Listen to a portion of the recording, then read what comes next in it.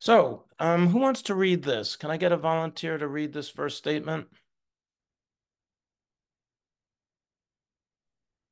I can. Thank you, Uh, Steve. mhm. Millions of our citizens do not now have a full measure of opportunity to achieve and enjoy good health. Millions do not have protection or security against the economic effects of sickness. The time has arrived for action to help them attain that opportunity and that protection. So, folks know who this was said by? Any guesses? That was Truman back in 1945. Still timely today. How about this? Somebody want to read this? I can read it. Thank you. Thanks, Nick. Of all the forms of inequality, injustice in healthcare is the most shocking and inhumane. And I believe that was MLK. Indeed, it was. Absolutely. So, how about this? This might stump you. Who wants to read this?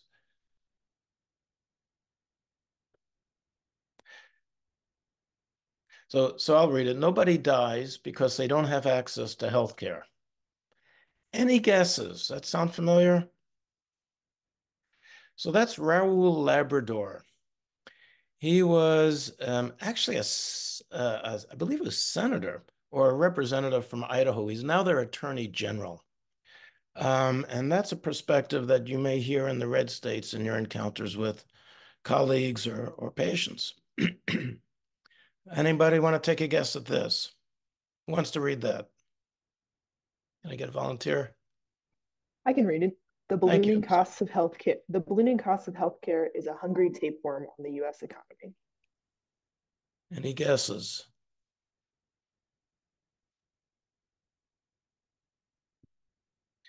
So here's this guy from Omaha, right? Buffett, Warren Buffett. This healthcare obviously can be looked at from a lot of different perspectives. As budding physicians, you will be looking at it from your patient's perspective. How the health system affects your patients actually will take primacy to a lot of what you're learning in medical school right now.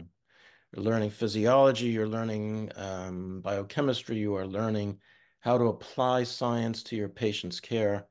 But what we're talking about in this session is something that you will be hitting up against throughout your careers and hopefully being able to make some impact on improving care.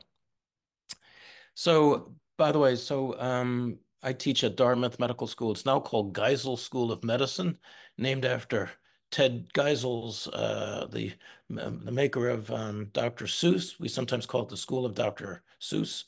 Uh, and again, as is the experience in the 21st century, many institutions are now privatized by name, if not by intent. So I teach on doctoring and first and second year students for many years now. And again, I think you guys get this, but I think that hopefully some of this can be translated to your other courses if you haven't had much experience in this. So anyhow, the objectives for this session is defining the scope of primary care, reviewing the role within various health systems of primary care, and talking about recent challenges that we've experienced. So the term primary care first had its origin in 1920 from the United Kingdom. And this Dawson report described how primary care health centers would be envisioned to be the hub of regional services. That's the origin of what we'll see in many other countries, that primary care is not secondary to a hospital system, a hospital health system, or to a insurance health system, but it's actually has primacy within a community setting. So that's something just to bear in mind. In the United States, primary care was first described in 1961. And again, it started to describe what we call the four C's. So this first contact, continuous, comprehensive. So those are three of the four C's. I'll come to the other one. So basically, this notion that it provides an ongoing care for the whole person within a complex social system. And again, definitions can vary. The definition, and by the way, you'll have this on the tapes. I could also this will also be on Google Drive, and you'll have access to our tapes, by the way, to our slide sets. So earlier definitions referred to the primary care physician's responsibility for a patient longitudinally throughout a lifetime, and regardless of whether that person you're caring for had disease or not, or you're just preventing disorders or disease. Coordination is that fourth C in a complex healthcare maze. And so the primary care is defined on that basis. Some folks will define primary care simply on the basis of the medical specialty that you're practicing, whether it be family medicine or general internal medicine, peds, or OBGYN. So you'll hear it in a lot of different terms. And this is, again, a quaint last century theme of the primary care doc examining this young girl's doll who may go on to be, is already taking care of her parents and may go on to take care of her as she gets older. And actually, if you get to know folks real well, they'll sometimes quilt you these things, as I have hanging behind me. Um, so, in terms of these definitions, I don't want to belabor this, but it is important to recognize that it's person-focused. It's not disease-oriented. It's care over time, and it integrates aspects of care. Barbara Starfield did a lot of writing about this. I have references to some of her research on this topic. Again, primary care being that first level of professional care where people present with their health issues or health problems. And as we'll see, where the majority of a population's care is satisfied of interest. World Health Organization, again, some of the four C's we've already talked about, and people-centered. So anybody know who this guy is? No? I can't see you all. I'll scroll down. Any positive nods? Any recognition? It's so interesting. So I grew up in I was born in 54 and grew up in the 60s. This was part of my life into the 70s and 80s. 1980s ER was on television, which that was something we used to watch. I'm not sure you guys know what television. You guys know what television is, right? Yes, good. All right. So back in the 60s, this is Marcus Welby. He was the paradigm of a primary care doc. Again, he was white, he was male, he was paternalistic, but he provided care to the folks who he was responsible for. Back in the 1960s, 70s, even into the 80s, folks like Marcus Welby owned their own practices for the most part. 85% of primary care docs were self-employed in small practices. They may have a couple of partners to do coverage. It was a simpler time in some ways. As you might know, the world of medicine has been turned upside down in recent decades by corporatization and financialization, so that even 10 years ago, 56% of primary care docs remained self-employed, but the rest were employed by large health systems. And by 2021, fewer and fewer doctors are self-employed, and that's not just primary care physicians. The 21st century has seen a change in what a primary care practice might look like. There are larger practices. They're typically within a multi-specialty group practice. The concept of a team with multi-professionals, RNs working at the top of their license, physician assistants, nurse practitioners, care managers, all of that is part of what primary care looks like in this day and age. They're also organized around electronic medical records and a whole host of new incentives, including performance metrics and relative value units, which we'll talk about in this program. Any of those terms sound familiar, by the way? Just curious. Relative value units. Are folks familiar with that? It's how physicians are reimbursed, and we'll be talking about that through this through the sessions. So we talked about the UK envisioning a community served by primary care.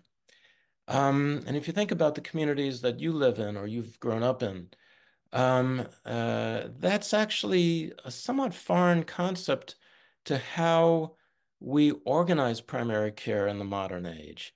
But again, the Institute of Medicine, which has done a lot of writing on this and on the future of primary care, talks about primary care being integrated, accessible, and accountable for addressing a large majority of the personal health care needs of folks within a family and within a community.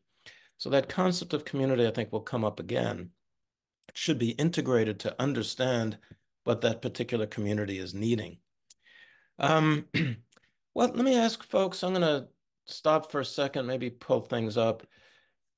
In your experience as medical students or as in work that you do in the health systems, what would you say some of the roles a primary care doc has? I mean, talk from maybe perhaps from personal experience. I'll give you an example of perhaps a couple of months ago, I stabbed myself with a nail while I'm out in the garden. I couldn't remember when the last time I had a tetanus booster was. Called a primary care office. They had it on record. Saved me a trip to the emergency room. So there's just a gross example of something simple in your life experiences, how might you have interacted with a primary care office? I can say something. Thanks, Kia. Yeah. I know for a long period of time, my family, or my siblings, at least I have three younger siblings, we all had the same primary care.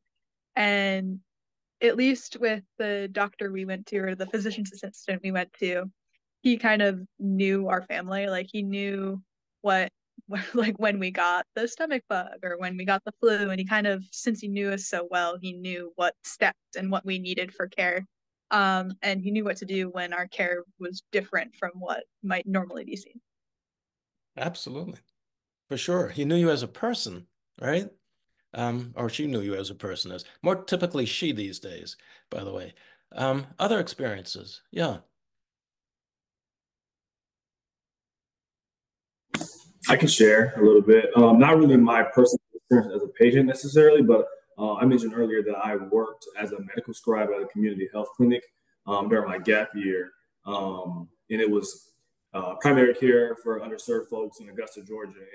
And I like the definition you showed a couple slides ago. Is basically saying that primary care physicians take care of everything except for like the very rare things. And I think that pretty much described what I saw in the practice, especially most of these patients not having insurance or being underinsured. So you're seeing like the management of the chronic illness. And sorry, they're doing some yard work outside that's messing up the audio. But mention the chronic conditions, of course, the diabetes, the blood pressure, things of that nature, the high cholesterol, but also like different skin conditions, different sight conditions I saw being managed by the primary care docs there, GI issues, everything I feel like, that was, other than like the very rare things I feel like I saw being cared for there. So Absolutely. yeah, it's pretty awesome. So a pretty wide scope of care for sure, for sure. And challenges, whether in a was it a free clinic or was it a It wasn't a free clinic, but they had a sliding fee scale. And yes. so if you didn't have insurance, you kind of pay on the scale, and they weren't. They don't send anyone to collections when Sure. someone's not No, for sure. bill. Thank you. Absolutely. Yeah. So yeah. So I think what we're touching on is basically a host of issues, getting to know a person as longitudinally, but that, as Nehemiah just alluded to, is a very broad section. It can include, if you're a family practitioner, prenatal and maternal care, as well as early childhood care. Certainly, whether you're just taking care of adults or children, it's immunizations, it's mitigation of health risks. And that in children would entail lead screening, and for adults, of course, smoking, substance and alcohol use disorders, just wearing seatbelts. You were talking about public health issues with Dr. Malik not long ago. Wearing helmets while you're riding a motorbike or riding a bicycle, gun storage, detection of these social economic determinants of health, and which can include unstable housing, intimate partner violence, a variety of other food insecurity. So that's part of the role. And again, you're also diagnosing and managing acute disorders. So whether it be pneumonia, whether it be cellulitis, urinary tract infections, just to name infections, acute and the evaluation of abdominal pain, the evaluation of chest pain, orthopedic injuries, etc. This is a pretty wide scope. Add to that, as was just mentioned, managing chronic disease. You've screened for and now you've diagnosed hypertension, diabetes, dyslipidemia, mental health issues, depression, screening for abdominal aneurysms, etc. This is stuff that you're learning and that you're aware of, but it falls within the scope of the primary care clinician. Lastly, again, as a geriatrician, certainly we entail screening and management of falls and mobility issues, cognitive issues, ascertaining goals of care. What does someone treasure most at the end of their life or treasure as they're dealing with illnesses and want to make priorities with? And then in the maze, of course, of American medical care, how do you coordinate that? So the scope of service is pretty considerable. And if you looked at the number of diagnostic codes, so if you just look at billings done by a particular clinician in a particular area, no surprise, you'll find that the family practitioner or general practitioner will be billing for the widest degree of diagnoses, from lead screening or childhood viral exanthems in an infant to a family practitioner dealing with dementia in the elderly. Internal medicine, which is limited just to adult medicine, a little bit more limited in scope, but still pretty wide compared to most other areas. And as a primary care clinician, this is something that I prided myself on, having a deep and broad level of knowledge. I went to the University of Pennsylvania, graduated in 1980. And at the time, people were saying, "What are you going into primary care for? Are you nuts?" This is a research-oriented specialty program. And the concept that someone might take pleasure in longitudinal experience with patients and having a broad knowledge of things was counter to what a lot of people might find they're able to manage and to take pleasure. And so it takes a certain person to do primary care. These days, as we'll talk about, that's become even more challenging due to some external factors. So what's the role of a primary care clinician within a health system? And how does it affect people's lives? What we're going to talk about in the next couple of slides is the studies that demonstrate that primary care is the only medical specialty of which more practitioners improves longevity, equity, and the health of a population. That's not new knowledge, but this is critical knowledge, and this is well-founded. Access and continuity with a high-quality primary care clinician is a bedrock of high-functioning healthcare systems. Healthcare systems have figured this out. That's just a consensus study. I made reference to it from 2021 from the National Academy of Sciences on this topic. The consequences when one does not have primary care, and actually I should probably go back a little bit. Let me ask you folks what the implications might be if you're in an area that has doctors, but has a sparsity of primary care clinicians. I'm using the word clinicians. It doesn't necessarily mean physicians. It can mean well-trained nurse practitioners or physician assistants working typically in concert with docs. But if that primary care doc cannot be found, what might be some implications? What might be some consequences? Yeah, Narali. Yeah, I was gonna say like that would increase like emergent situations, including like all kind of emergencies and also can be more fatal. So it increases like health burden and emergency care and like urgent care services. Sure. Can someone give an example of how a problem that might not yet be a full-blown emergency can become a full-blown emergency and take a life? Yeah, Selin. Yeah, I was just going to mention while you guys were talking about that, I was thinking of cancer being probably one of the biggest things in that case because screening is such a typical thing that we like enforce and we think is the usual, but people who don't have access to primary care aren't getting those screenings, aren't getting colonoscopies, everything of that sort that comes with aging. So I think that missing these early cancer diagnoses would be a huge consequence, as they would be found, like you were saying, in emergent situations later down the line. Absolutely. You could have a community that has gastroenterologists, but having access or understanding that, gee, I really should be having my colonoscopy now is another matter, right? How about other examples? I was going to mention like blood pressure monitoring and HbA1c. I feel like diabetes and hypertension can have significant consequences if they're not managed well. Absolutely. Absolutely. By the way, I work in literally a free clinic which serves immigrants and folks who fall between the cracks, which are many in the United States. Here in New Hampshire, actually, this is in White River Junction in Vermont, across the river from where I live in New Hampshire. And this was recently. I saw a married couple. The woman works in retail, worked for Walmart in Texas, did not have health care, did not have health insurance.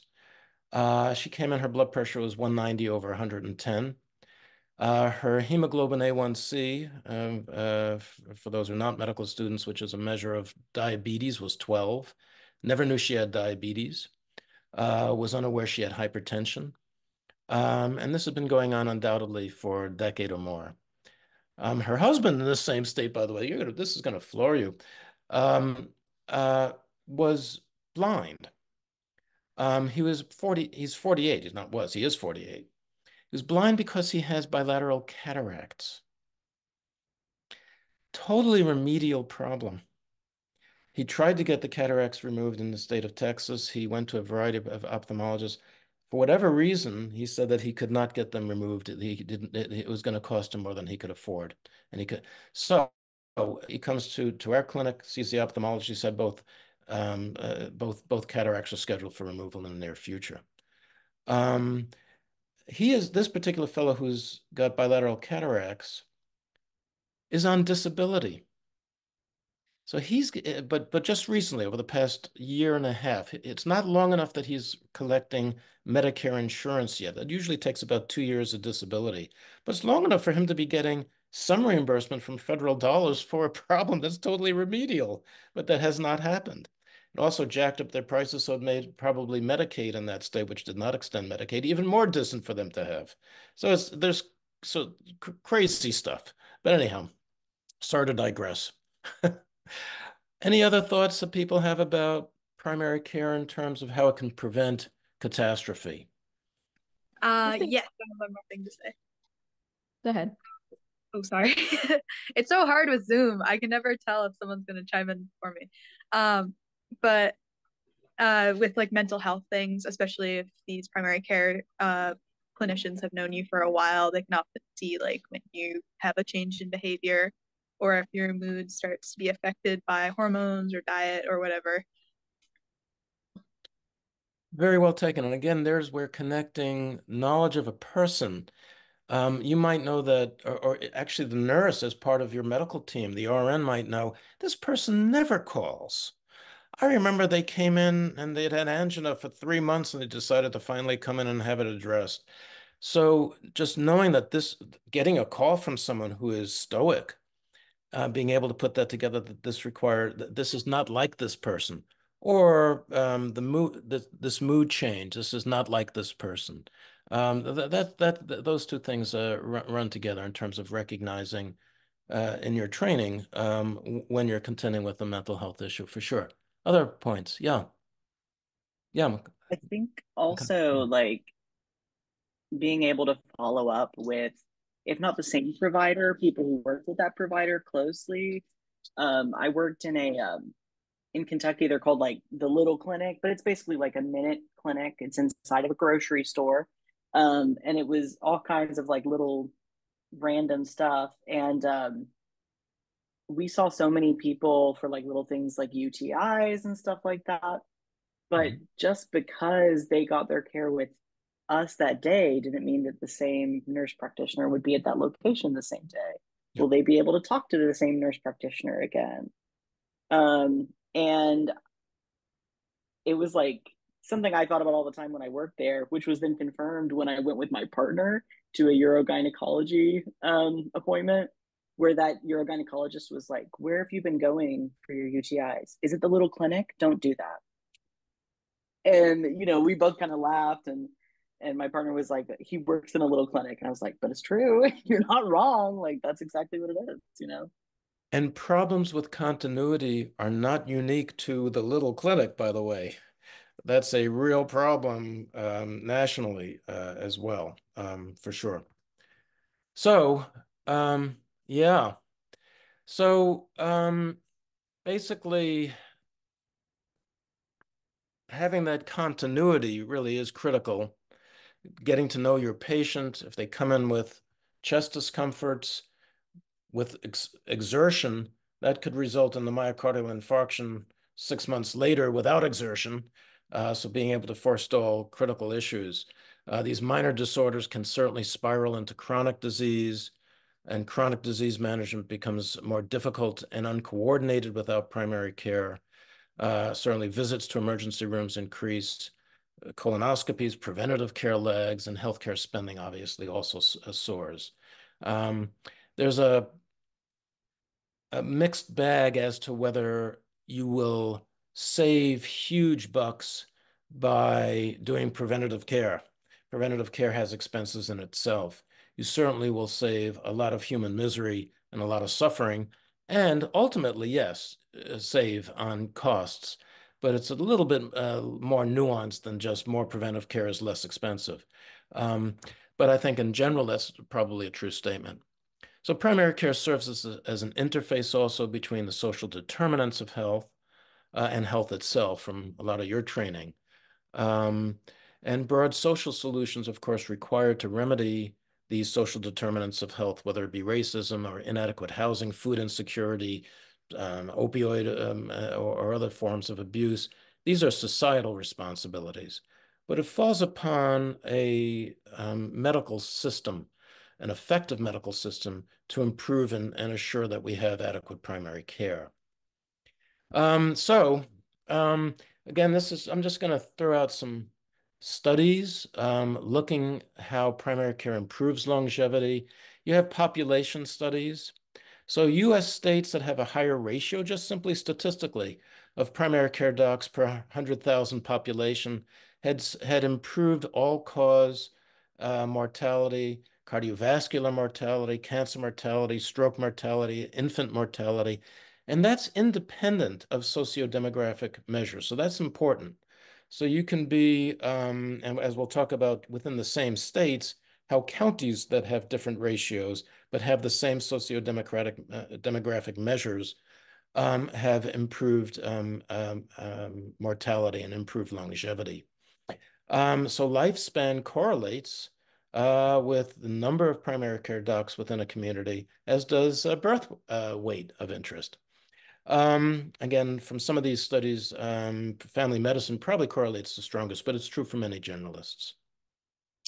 One thing to bear in mind, that topic about how more of a primary care clinician will actually improve the general health and mortality of a population. One of the reasons that's not necessarily true with specialists is one of the issues that we'll drive home regarding economics and supply side aspects of economics. If you have more cardiologists in a community, some of you guys are from New Jersey, from Rowan, and I grew up in New Jersey. I have a colleague who teaches down that way. There are portions of New Jersey that had huge concentrations of cardiologists. Yeah, and if you could throw a rock, you'd hit a cardiologist. And so when you have more subspecialists, for them to make an income, they need to do procedures. That's what they get paid on. So if somebody comes into a practice that is trying to maintain its solvency, you're going to be looking to do cardiac catheterizations. Now, you might convince yourself you're doing the right thing by doing them, by the way. That's human nature, a cognitive dissonance. But you'll see in some of those communities, if somebody burps and has chest pain, they go to cardiac catheterizations. That doesn't necessarily make much impact on longevity. And you could extrapolate this to other specialties in contrast to primary care. So this fellow Winberg and Dr. Malik has his own perspectives on the Dartmouth Atlas that was started up this way, looking at how the number of specialists within a community does not impact necessarily well on outcomes. But in any case, clearly it's unique to primary care. There are county level studies. Again, we're talking about studies demonstrating decrease in all-cause mortality. Whereas, some of these are done in Britain. If you add one additional general practitioner per 10,000 people within a population, you'll see a 6% decrease in overall mortality. So that's only a 15 or 20% increase in the number of general practitioners within that 10,000 people within that community. Makes it right away a significant drop. Someone mentioned, I think Selin mentioned cancer. So Florida, a study was done correlating mortality, death from cervical cancer. And the number of family docs and general internists within a community, again, if you add 1/3 more, you'll drop the incidence of death from cervical cancer by 20%. So, etc. There's a lot of studies, and this is borne out and pretty well recognized. So fewer emergency room visits, fewer surgeries. If you're able to find a colonoscopy, take out a polyp at an early stage, you've prevented that from turning into a malignancy that's going to require surgical resection, etc. So more outcomes, just to belabor this point, perhaps. There's the federally qualified health clinics, which prioritize primary care to receive federal funding.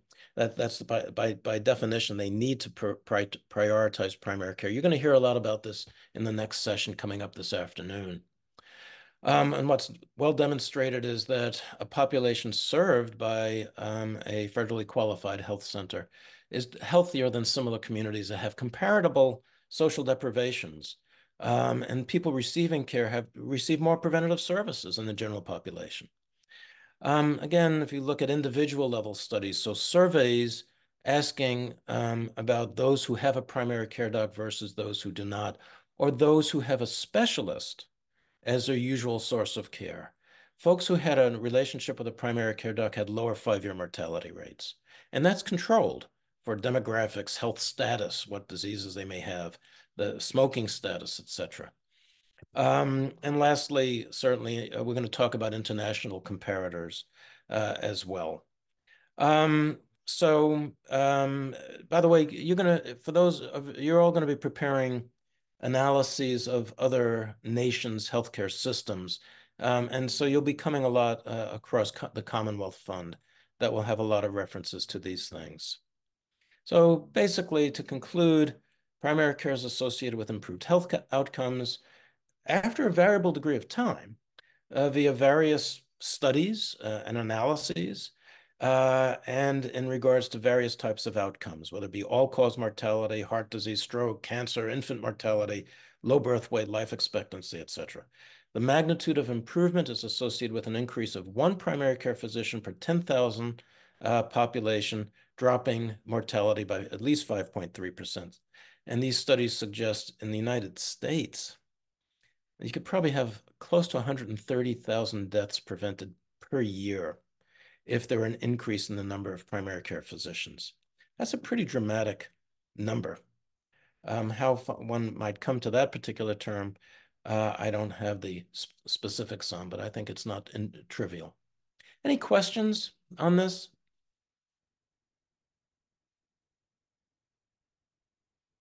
So, how do you integrate primary care into a health system? Most developed nations provide the primary linchpin, which is universal insurance, universal health coverage, and a strong infrastructure of primary care to achieve access.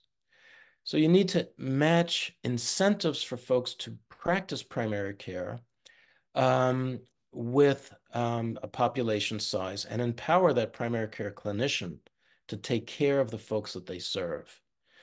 A lot of these international, whether it be Europe, whether it be Japan, Australia, New Zealand, a lot of these programs actually hire specialists based on the need of a community.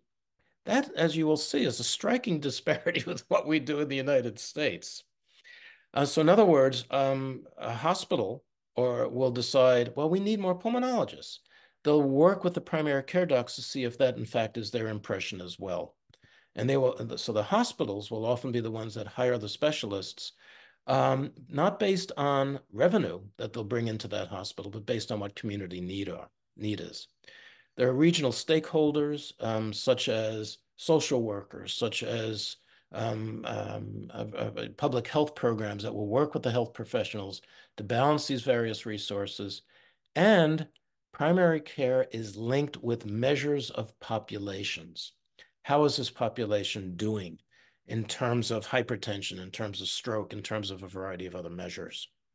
So as an example, in Britain, which is truly, that is a socialized medical program, but this also translates to many programs that are not socialized. The National Health Service of Britain centers its care on what are called primary care trusts. This entire system, the national health system of Britain, actually is distributed and funded and managed, administered through primary care. It integrates primary care in the community. It ranks the priorities of that community. That trust will hire social workers. It'll hire the specialists. It'll hire the abuse specialists, the opioid, et cetera. And it's also the same case in Japan, same case in Scotland, same case in Spain. Actually, in Spain, there's a national program of primary health centers around which they base their health system. It took 10 years, but after 10 years, death rates associated with hypertension, stroke, and lung cancer fell significantly more in the areas where it was first implemented than in other programs and than in other portions of the country. Australia links general practitioners, what they call primary care docs, with government-funded divisions of general practice. It's where a lot of the care is concentrated. Again, it is not just for wealthy industrialized nations. Here are some developing countries, if you like, Cuba being one of them, Costa Rica, which is perhaps a second world rather than a third world country, if we're going to use such terms, and Chile. Those health systems have universal health insurance, and they assure primary care for all the citizens. And in those countries, they exceed U.S. life expectancy. They have lower infant mortality rates that are either the same or better.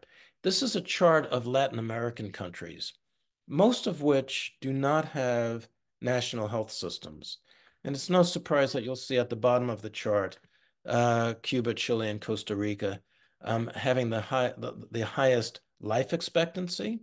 By the way, U.S. is probably somewhat around Uruguay or Panama.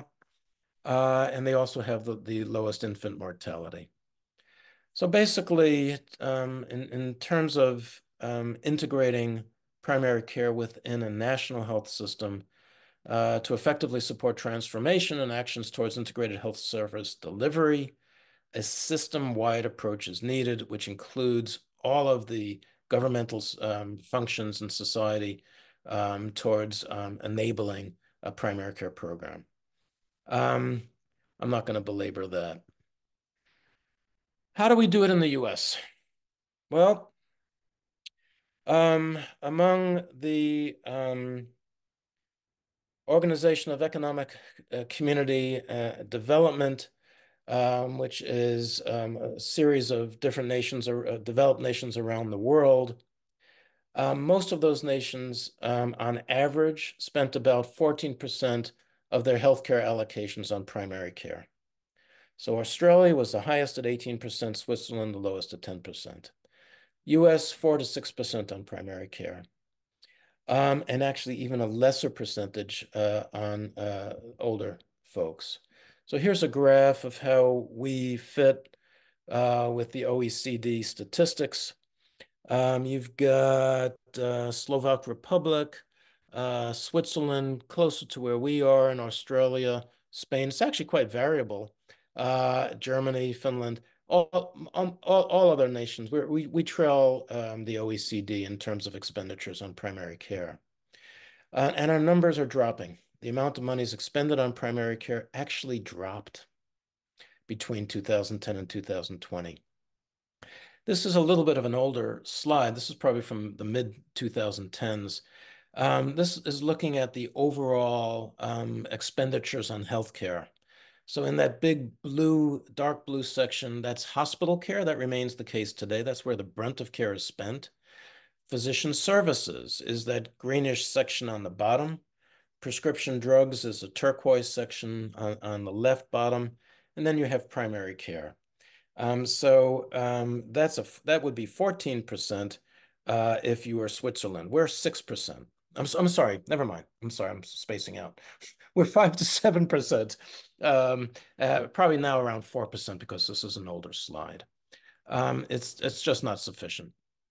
One of the other things you may not be aware of is many countries compensate primary care clinicians, physicians typically, on par with subspecialists. That's striking information for a lot of medical students and a lot of US doctors. So the subspecialists, the cardiologists, the radiologists, the neurosurgeons or neurologists, they are all hired by hospitals and they are provided a similar salary to primary care, actually often less. And of course, those primary care doctors in those countries deal with less administrative burden. So if you look at the number of primary care docs in France, for instance, of all doctors practicing in France, 45% are primary care clinicians. It's 12% in the United States and dropping. And part of that is because how we incent people to practice, how we're paying them and reimbursing them. So, by the way, any questions on any of this to date from what you've seen so far? Only gets worse, but so.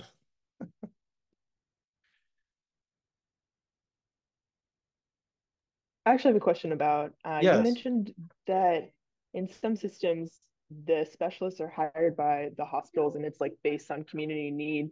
How are they able to coordinate like matching medical students interested in certain specialties with like the hospital? Like, are there surpluses in different That's a perfect question, Simon, and we're going to touch on that, but that's a really terrific question that gets to the heart of coordination of a health system. So if you are most health systems on earth, you want to improve the efficiency, cost effectiveness, and outcomes of that system. You're going to do that by having more primary care docs, right? So we talked about incentivizing. We're going to talk a little bit more about that in the slides to come. But you want to make sure that folks are incentivized by making a good salary and having a good quality of life as clinicians. So part of that takes care of the problem itself. If you're in training and, oh, I can make more money and I think I like this and there's a lot of things I like about this. I'm not dealing with hassles of, utilization review with insurance companies, whatever it might be.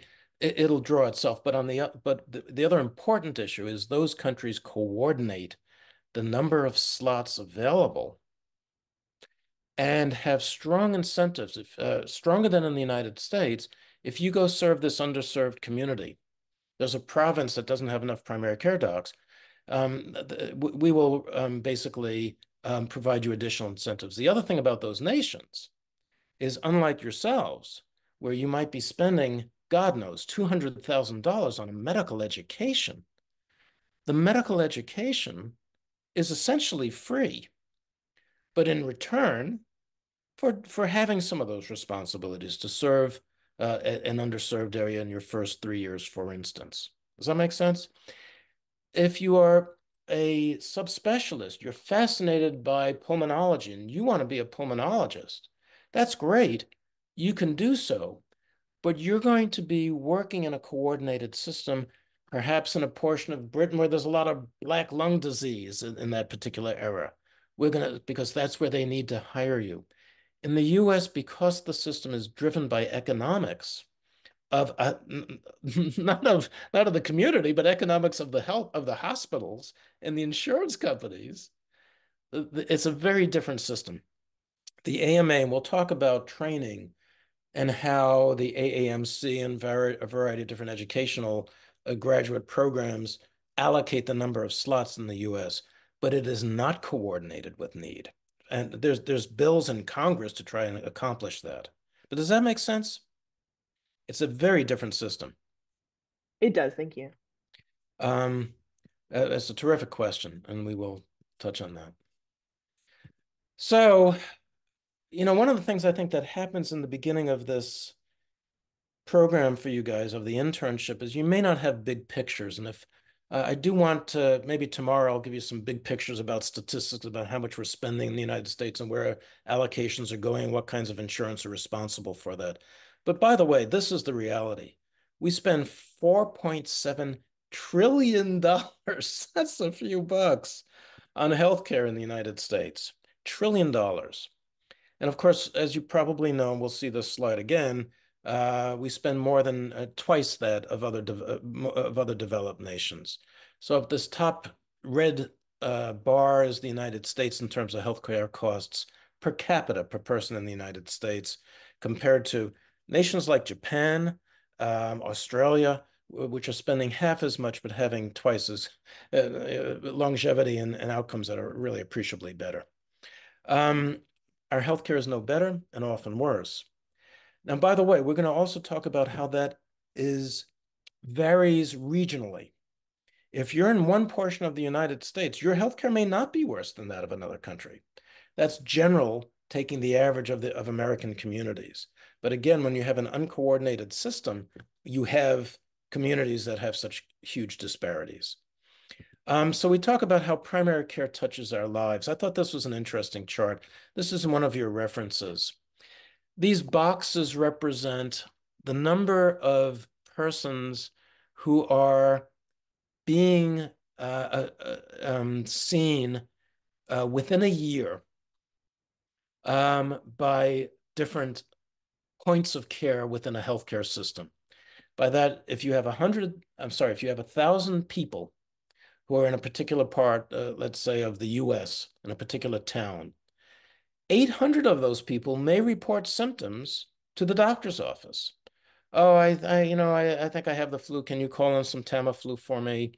Or this, that. I'm sorry, I'm mistaken here. 800 people will have symptoms from the flu or some other illness or something else. If you survey them, they developed a medical issue. 327 of those folks will consider seeking medical care for those symptoms that they will report in the course of a year. Of those 327, 217 will visit a doctor's office, and slightly more than half will visit a primary care doctor's office. 65 might visit a complementary alternative medical care provider. 21 visit an outpatient clinic in a hospital. 14 receive home health care because they're have chronic medical conditions. 13 may visit an emergency department. 8 may be hospitalized, and maybe less than 1 will be hospitalized in an academic medical center. So if you think of those who are visiting a doctor's office, at least half of those are visiting a primary care office in the United States. Many more of those folks would be seen by a primary care doctor's office in other communities. But clearly, primary care is a high-touch practice. In the United States, we are dealing currently with a real shortage. Can I ask you guys, folks, have you heard your parents mention that they had difficulty finding a primary care doc? Yeah, I see at least a couple nods, a few nods. This is a reality, not just up here in rural New Hampshire and Vermont. It's nationwide, and it's accelerating. So we are finding that 30% of Americans do not have a usual source of care. And the percentage of Americans who have an ongoing relationship with the doctor has dropped over the course of the 20 years. And this is a graph. In 2021, 70% of Americans actually had someone they identified as a usual source of care. 100 million Americans live in primary care shortage areas. And here's a graph of that. The orange is folks who are in areas with shortages. Alaska has some major cities, but overall, the population of folks who live in Alaska is pretty poor to find primary care docs. And that would, but surprisingly, that applies for a lot of other states, including Texas, Nevada, Wyoming, etc. And the current projections are a shortage of 70,000 primary care physicians. That's not ARNPs, but physicians by 2036. So there's been a decades of underinvestment. And some of the reasons we'll get to. But here's just another graph of the percentage of the US population with a usual source of care. As no surprise, if you don't have health insurance, that's that orange graph on the bottom, less than 40% of people will have a primary care doc they can go to. Doesn't mean that you have less medical conditions or less critical medical problems. Just means you don't have a doctor to see for those issues. Medicare, again, the US does pretty good with Medicare. Those with private insurance have less coverage with a primary care clinician than others. Also, no surprise, the percentage of Americans who have a usual source of care, have a primary care doc, varies by race and ethnicity. Again, a lot of that has to do with the fact we don't have universal health care. So these same statistics you'll see on the bottom graph, that happens to be folks who are Latino or Hispanic, and you have a disparity there.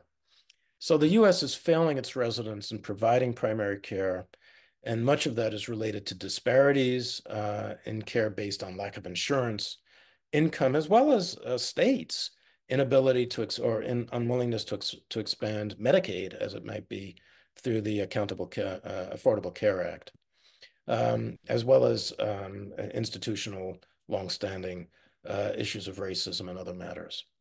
So, whoops. So these are some comparisons of the United States health system in primary care.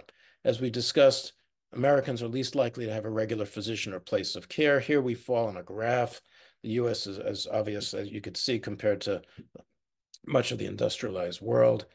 Here is, again, a similar graph. I think the former graph was folks who had a long-term relationship. So the percentage of adults who have a regular doctor or place who've been with them for 5 years or more. We were talking about the importance of continuity. So we trail the developed world in terms of folks who know their doctor and their doctor knows them. And this is just in terms of having a regular doctor that you know you can be seen by. I was surprised by Sweden. Now, Sweden has actually a very good health system. And that's there on the left below the US. I don't know what that's all about, whether it's recent immigration or other kind of surveys. That was, we'll have to research that. This is home visits. By the way, have any of you had home visits when you were growing up? I have to share with you a longitudinal aspect of American medical care. And it's not unique to me. When I was a child, I had chickenpox. I had German measles. I had measles. I had this, that, and the other thing. Growing up as a kid, the pediatrician I had did not want me to go to their office and give the other kids in their waiting room chickenpox unless their parents wanted me to do that. He made a home visit. That was routine for my generation. This is striking. This is still the case in many other nations. Home visits don't make much money because of the way that they've been billed and the way that one can bill for them for health systems. They don't make a lot of bucks for insurers, but it's totally appropriate care. When I was growing up, and I talk with friends, that was our usual experience. That is the experience in many other nations. The fact that it's not now in the United States reflects our system, does not reflect appropriate health care. So this is just looking at statistics in terms of home visits, whether it be actually for seniors and the elderly, or it be kids with childhood exanthems or rashes. Again, we do well, and in part because of your training. You have excellent training. American doctors do very well in screening for your socioeconomic determinants of health. You're looking for a variety of different issues, whether it be intimate partner violence or be food insecurity or inability to afford medications. Maybe it's because we have to be asking those questions more than in the other countries, but we certainly do better in that. And also, American physicians do pretty well in coordinating care with specialists in hospitals. So that's also a plus with our system. But clearly, our availability of primary care docs is problematic. And again, we're talking about coordinating care as a national health system. There is no single agency in the United States that designs or monitors a primary care clinician workforce. With everything else we've said, that's pretty striking. And again, it reflects where we are in terms of our quote unquote system. This is social workers, this is other stuff. That's coordination of care. So you've all seen these graphs, I think. Perhaps not. So I'll introduce them here if you haven't. This is life expectancy at birth between 1980 and 2022 as compared to other nations. And the US is here in green. That's the green line. By the way, we have always had disparity in the United States. There's always been, more so than other nations, we've had huge disparity. But if you look at 1980, we were within the pack when it comes to longevity. If you go and back, this also holds true back in the 1970s. We were also, by the way, within the pack when it came to expenses, to how much we expended of our GDP on healthcare. We fell out of the pack starting around the 1990s. Is that only because of primary care deficits? No, there's other factors at play, no doubt. But not having universal health care and not having primary care as part of that is part of it. So we certainly, our life expectancies is clear. And this is before COVID, by the way. This was back in the 2014 when our life expectancy first started to drop off in contrast to other countries. That's a striking damnation of, unfortunately, of our health non-system. We have a whole series of metrics. This is, again, life expectancy compared to health spending. The graph bars on the right is how much a country spends on healthcare per capita. On the left is life expectancy. We pay more, we live less. But also, of course, we have higher infant mortality. We talked about Chile. We are behind that of Costa Rica and similar to Cuba.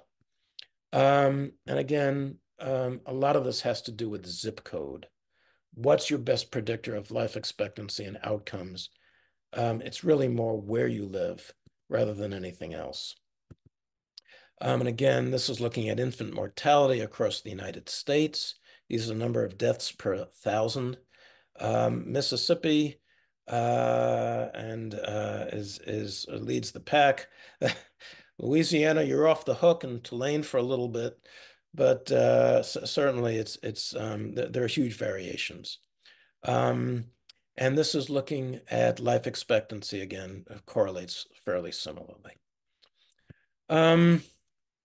So this is an important cross-national statistic, which is mortality amenable to healthcare. What this means is a measure of deaths before age 75 that occurs from complications of a condition that can be effectively treated and for which you can prevent death from occurring. So, for example, stroke. Most strokes are associated with uncontrolled hypertension on average. There's atrial fibrillation. You can prevent stroke from atrial fibrillation. There's a variety of different disorders that if you treat the underlying medical condition, you'll prevent the mortality. So in my mind, it's one of the most important statistics that reflects how primary care serves a community or a nation. And again, the US is bleakly here on the right side, leading the world in mortality amenable to healthcare.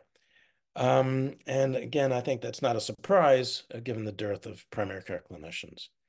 This is just another statistic, again, from the Commonwealth Fund.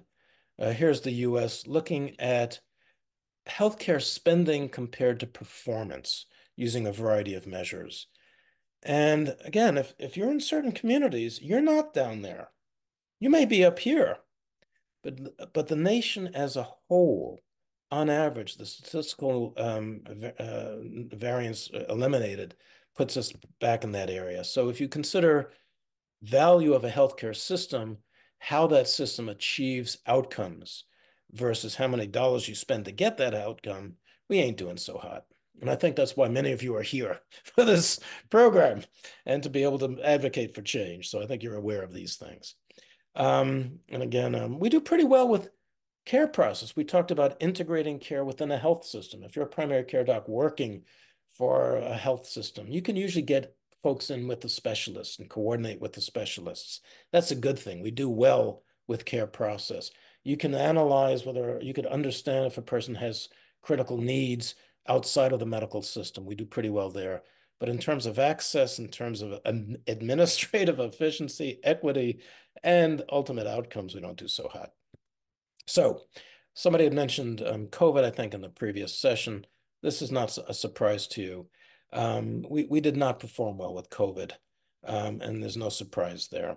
This is a mortality of number of deaths per 100,000. This is the case fatality, the observed case fatality ratio. That is, if you came into a hospital with COVID, we did okay. We're here. We're in the middle of the pack as to how people survive. But if you look at how many people in America die, that is, may not have been served adequately by getting in for their treatment, we did not do very well. We are, let's see, what time we finish up at 2:30? That sound right? Okay.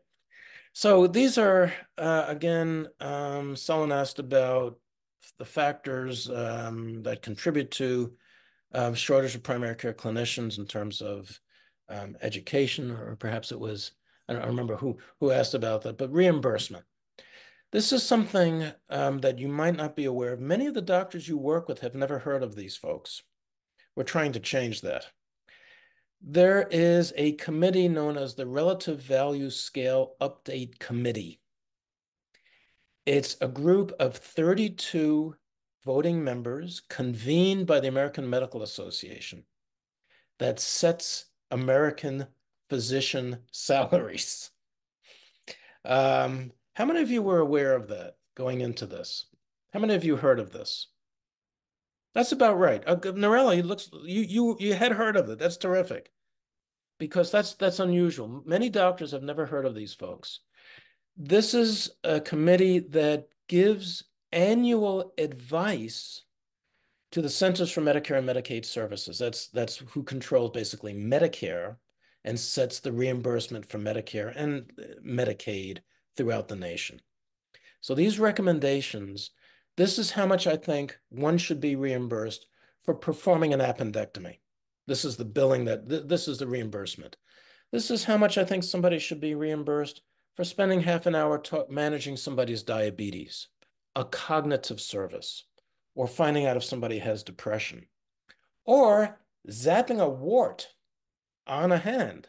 How much should you get reimbursed for filling up a liquid nitrogen gun and zapping something for 15 seconds? So all these different elements of care are reimbursed based on the RVUs that this committee designs. Of those 32 voting members, 27 are specialists: radiologists, neurosurgeons, neurologists, pulmonologists, cardiologists, etc. So no surprise that there are some built-in conflicts of interest. As we'll talk about, the American Medical Association is a physician lobby. It has, by its origins, been designed to serve physicians' interests. And who has the greatest power within such a lobby? Those who make the greatest amount of bucks to contribute to that lobby and to have influence in that lobby. So one of the reasons that the United States is poorly coordinated in terms of primary care is just one of the elements, not a chief element necessarily, but is this aspect of reimbursement for the services that we provide. So there's that recommendation made to the Centers for Medicare and Medicaid, CMS. Equally, actually, if not more important, is commercial health insurers will typically pay anywhere between 100 to 330% higher for specialists' reimbursement than what these benchmarks are from the Relative Value Committee.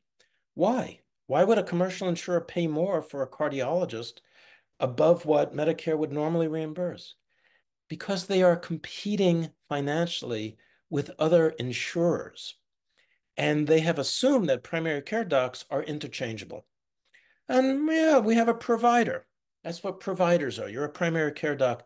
Well, they all get paid the same. But if we have a limited market, we want to advertise our knee replacements with the best orthopedists and our cardiac surgery with the best cardiothoracic surgeons and our cardio. So there's a competition to sell their insurance plans based on high tech, which is, again, very typical of American aspects of care. The reimbursement for cognitive services is about 10%, 5 to 10% higher than it might be for the benchmark for made to Medicare. Is that changing now that we have a shortage? Barely. Will it change? Who knows? It's got to eventually, you would think, but this is not a free market. If it were a free market and a typical system where free market principles are applicable, this would have changed 15, 20 years ago. But the nature of medical care, it's not translatable in terms of how markets work, as we'll see in some of the sessions that we'll get to. So anyhow, reimbursement is certainly problematic. The other issue at play is how hospitals are reimbursed in the United States. They are not given global budgets by a federal program coordinating care in the United States. They are led by hospital boards that have cut their teeth in business and finance. They're executives from the business world. These are nonprofit tax-exempt hospital boards, but they're led by folks from the business world. That is the reality of the current world that we live in. So they emulate the tactics of the for-profit hospitals that they're competing with, whether it be Health Corporation of America or Tenet, as well as other aspects of a financialized world that we live in. Their goal is to maximize hospital revenue. If a commercial insurer is paying more for a knee replacement than it is for preventing somebody, or more for bypass surgery, which is a better example, than it might be for reimbursing the primary care doc to treat the person's diabetes, hypertension, and cholesterol effectively, so they don't need that bypass surgery, the hospital gets reimbursed more. Have you ever seen billboards for knee replacements? Or we have the best cardiologists in whatever the community you live. There's a reason those billboards exist. That's because that's where the hospital gets its revenue. That's where it makes its big bucks, because of how commercial insurers bill above what the benchmarks are, as well as what the benchmarks themselves are. Does that make sense?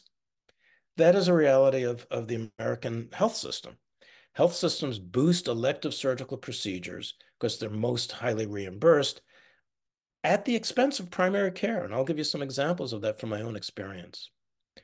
One other issue in terms of reasons for the shortage is administrative burden and the burden of doing primary care. And I've seen this in my own life and my own practice throughout my experiences as a primary care physician.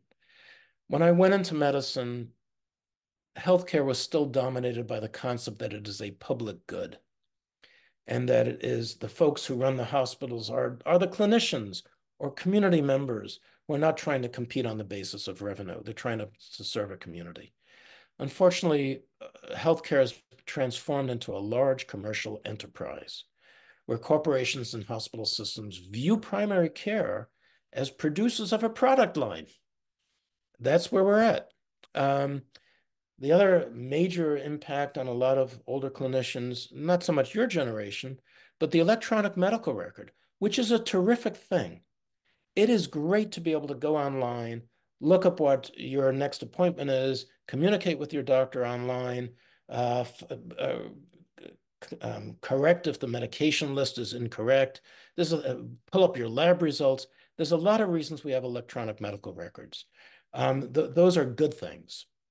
The problem is when they were introduced, hospitals got reimbursed to provide electronic medical records, but they didn't specify how they would be provided. They were not provided, they were not released as clinician tools like a stethoscope. They were released as billing mechanisms so that physicians, and oftentimes all physicians, but the burden fell mostly on the primary care doc, was to capture all the billing one could. And they were very bulky and directed towards billing rather than using them as a tool to improve care. So we became provider clerks. The visits became abbreviated while serving older and more complicated patients. So burnout was a consequence of some of these issues. And a lot of this was also our dissatisfaction in being unable to provide the care we wanted to provide in the setting of a commercial transaction that was being imposed on us as primary care docs. We had profit-generated restrictions, prior authorizations. We had to jump through hoops just to get an appropriate test ordered, or try to figure out what medication a particular patient needed on that patient's insurance formulary.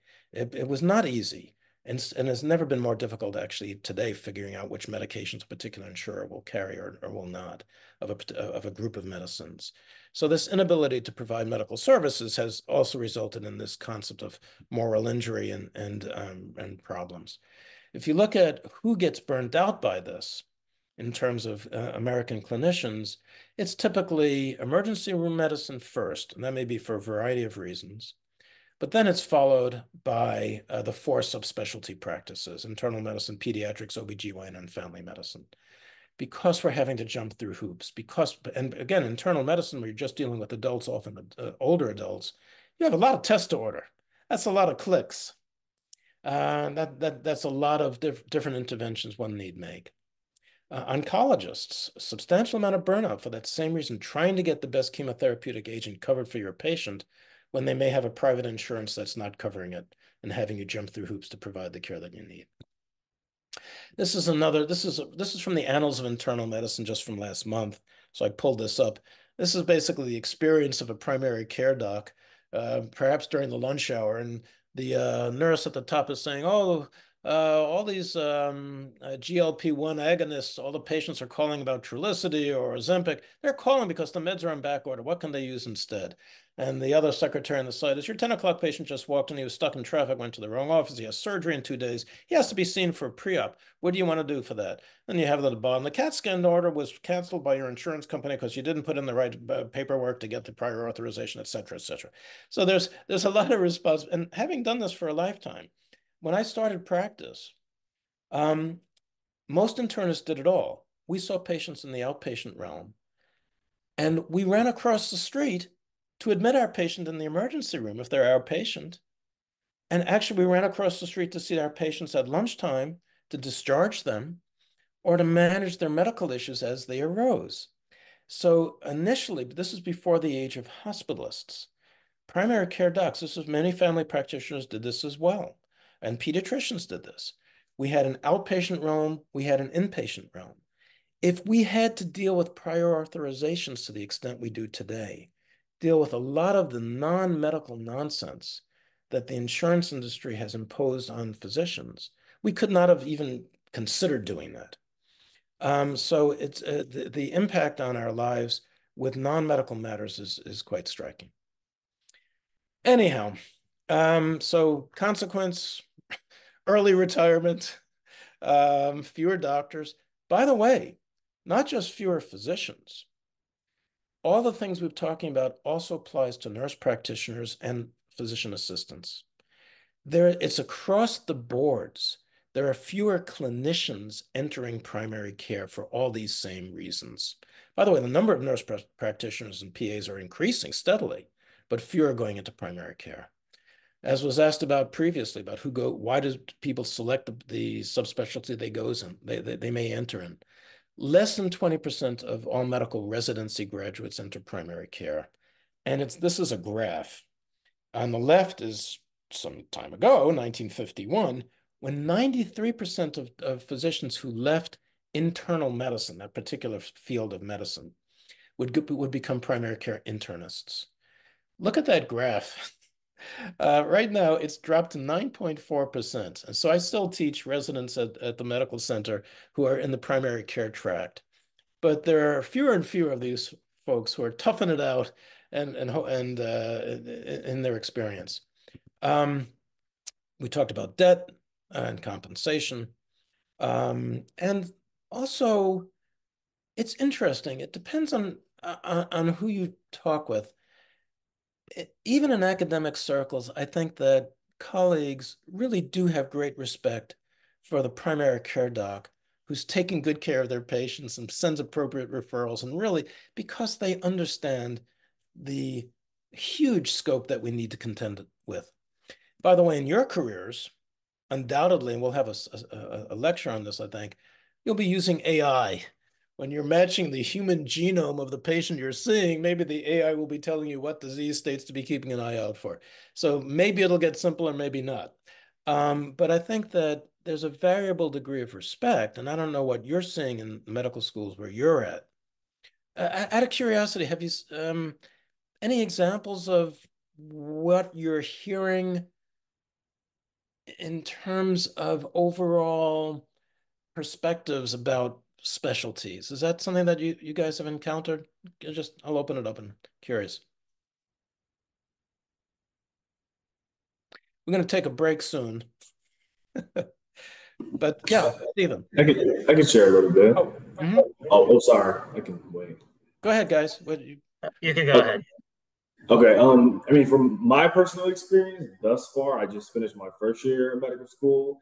I will say I have kind of gotten some of that vibe, at least at my school, which is a lot of good things I can say about my school. But I think the demographic of our student body is more specialty focused, and it's kind of more of a niche thing to be desiring to go into primary care. Which I feel like would be a different experience if I was at a medical school that emphasized and prioritized primary care. So I don't think it's been like outright disrespectful, but it's kind of like just in the air a little bit of like, oh, okay, like you don't get paid as much, that kind of thing. Absolutely. Very well taken. So in a world where income and corporate prestige takes precedence, that does invariably translate to how one might view a specialty, for sure. Stephen, you're going to say something as well. Yeah. So firstly, I definitely echo that with my med school experience. It seems like there's a bigger focus both from the student end of doing specialties, but also when they're going out and exploring, like shadowing, it seems like there's a little bit more like, I guess, like lack of a better term, almost like poaching students to certain specialties. Because there'll be specialties be like, oh, you can make like 500K if you do anesthesia. And then like a bunch of students like, oh, that sounds great. And then they start gravitating towards that early on in their career, even before we do the clinical rotations. But then also where I worked in rural Oregon, I worked for a family practice clinic, and one of the providers I worked with for over a year, she was a PA, and I remember like they were talking, her and some of the other like PAs and doctors, and she was mentioning how like if she had to go through med school instead of PA school, she definitely would not have touched primary care or family practice. She was like, yeah, no, like compensation wise, to go through all that schooling and then make primary care salary versus making like neurology salary, like it just wouldn't be worth it in that case. Mm-hmm. Thank you both. And that's very well taken. In fact, people used to talk about a brain drain of clinicians from Canada into the United States because of these discrepancies and lack of return on investment of doing your medical training to become a primary care clinician, plus the burden of administrative care that we need to deal with. Actually, primary care docs are going to Canada. It's been the opposite direction for all these reasons. So, and hopefully in your careers, there'll be some recognition of this and some changes. And again, you do what you love. I mean, clearly, you will enter hopefully what your passion is. But I think it'll clearly, some of this will work itself out. It has to. One hopes. Anyhow, so and medical school exposure. Hopefully, many of you will be having enough time in a primary care setting. You'll be able to see this. We're just talking about earnings, plastic surgery, 600K at the top, pediatrics, 250K at the bottom.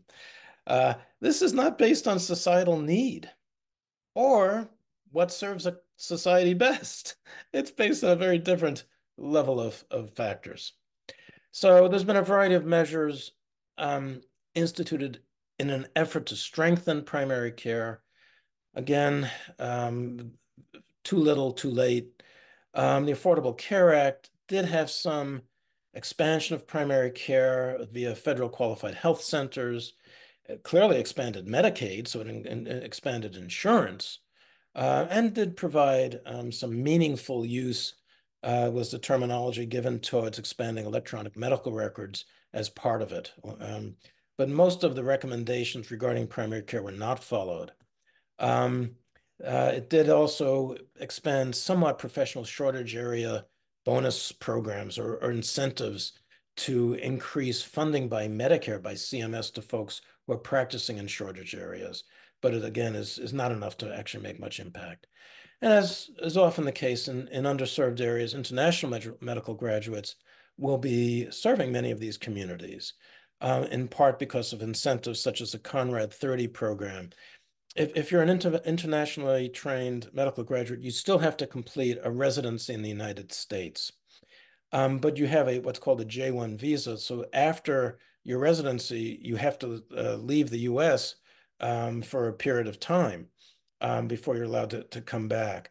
There's a waiver for that necessity to leave the US if you serve in an underserved area. So there's a variety of other measures that are being attempted to improve service in underserved communities. But so what are some examples of programs that do work?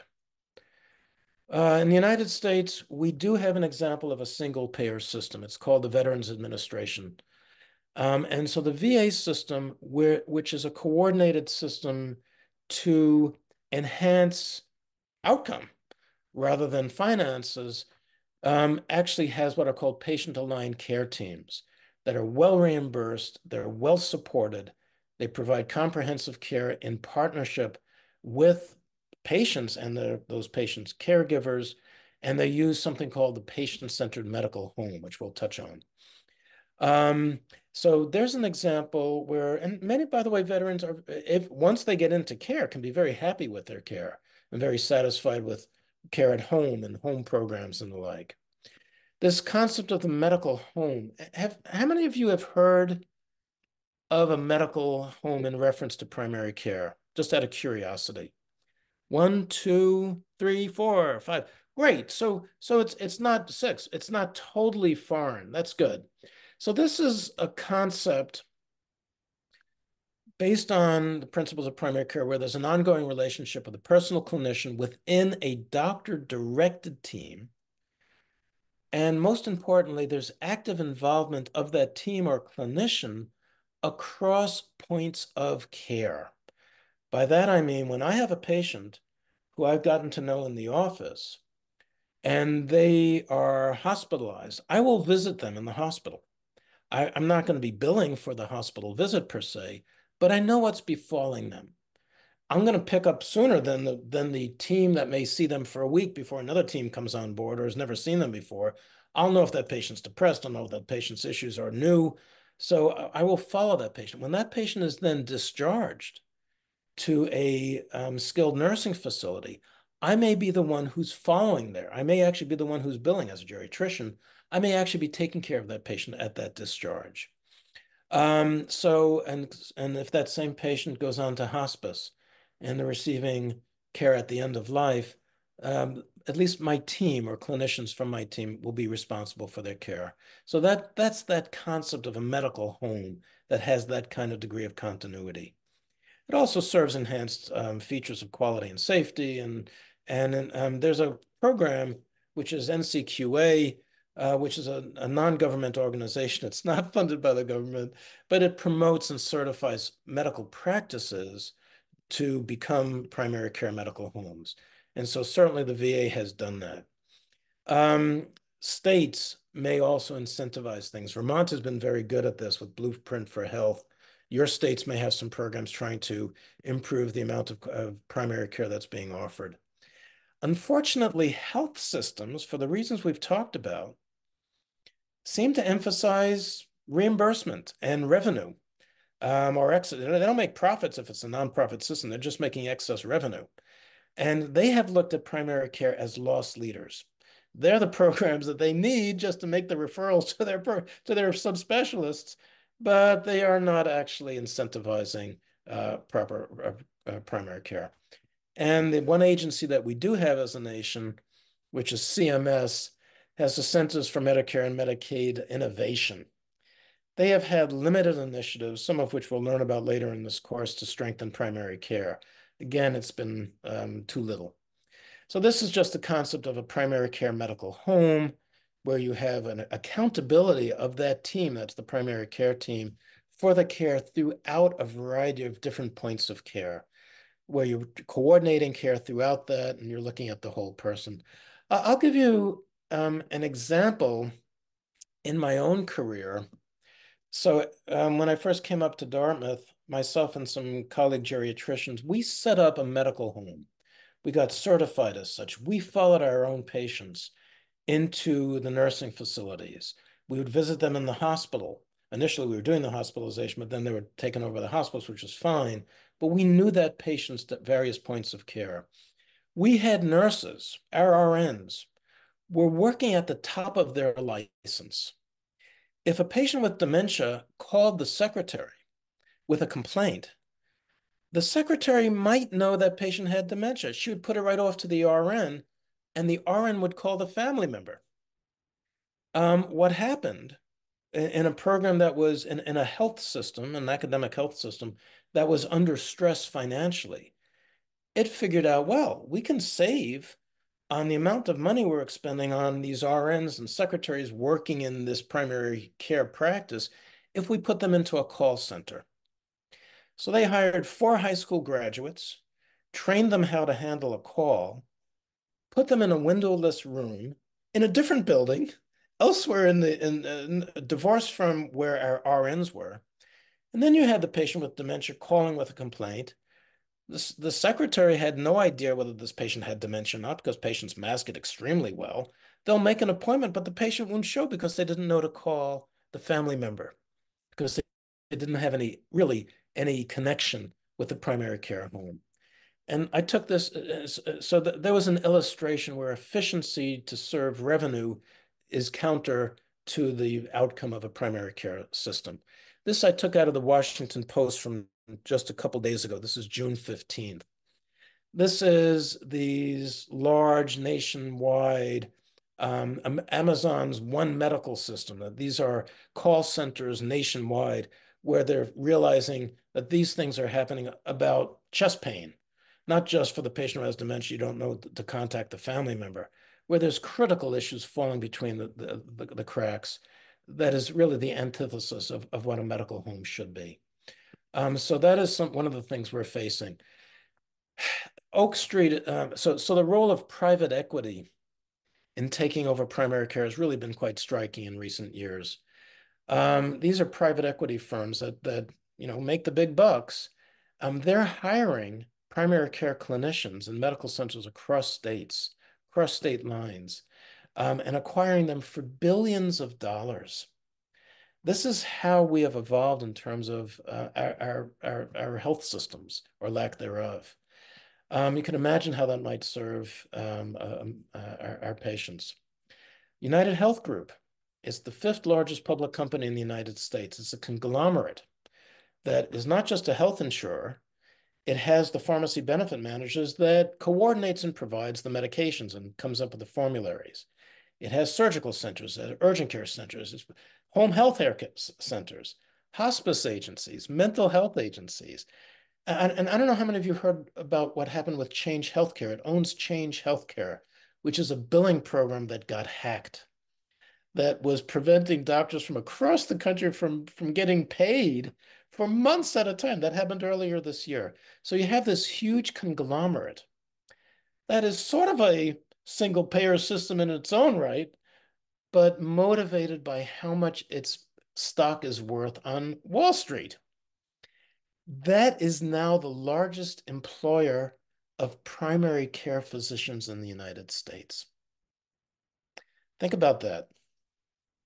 So again, it doesn't necessarily mean that the priorities may be cockeyed. But if one is a primary care doctor working for a publicly traded organization that's competing with other health conglomerates, think about what might be some of the pressures that are put upon you as a primary care doc. Anybody have any guesses? To see as many patients as possible in your day. No question. So that can boost revenue by seeing more patients. You do more billing on that basis. Sure. They might be incentivized to like kind of bill for treatments or recommend procedures that boost more revenue rather than actually do like the patient's health justice. Absolutely. If you get paid $85 to zap a wart that takes you 5 seconds, you're going to be looking for warts. And if it's going to take you half an hour to educate a patient with diabetes how to manage their diabetes, you're going to have to, you may be having to weigh that. Now, that's true. That's not just unique to health insurers, by the way. That could be true for any program that's really putting pressure on doctors to maximize revenue. But well taken.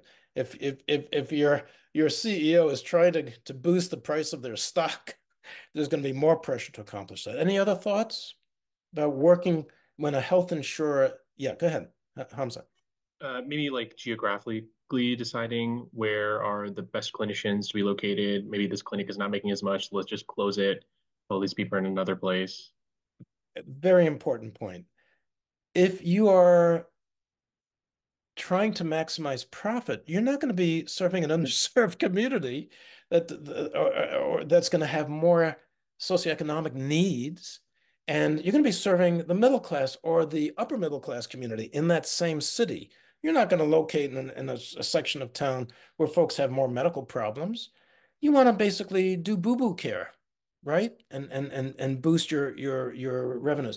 You certainly don't want to, you're only going to be serving people who have insurance, right? You're not going to be serving the underinsured. You don't make any money on that.